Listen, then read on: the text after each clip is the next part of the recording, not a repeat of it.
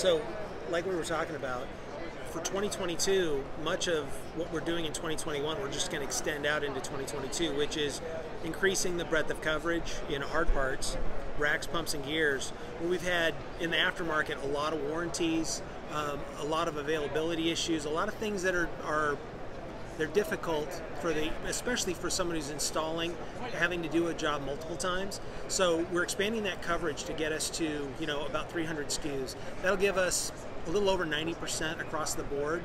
The world of reman will always exist, right? We talked about that because the programs, steering is going to be 3,500 SKUs.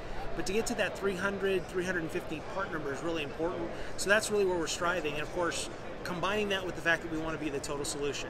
We're going from hard parts and hoses that we have. We've added the filter. We're adding fluid this fall. So by Christmas time, hopefully we'll be having the filter or the fluid. And then additionally, we're going to get into other ancillary categories in steering in 2022, really rounding out the total solution. There's nobody in the aftermarket. There's some people that reman hard parts. There's some people that sell new hard parts. There's some people that do hoses, power steering hoses. No one company brings all that together and does it in a way that allows us to be able to kit that together and bundle that together for customers that want to be able to service a customer either online or an installer that really wants to do the job right and do all those products. So we're excited about 2022. We're very hopeful about the market and what's going on with COVID, continuing to allow the aftermarket to grow, but to be able to have that coverage is going to be key for us.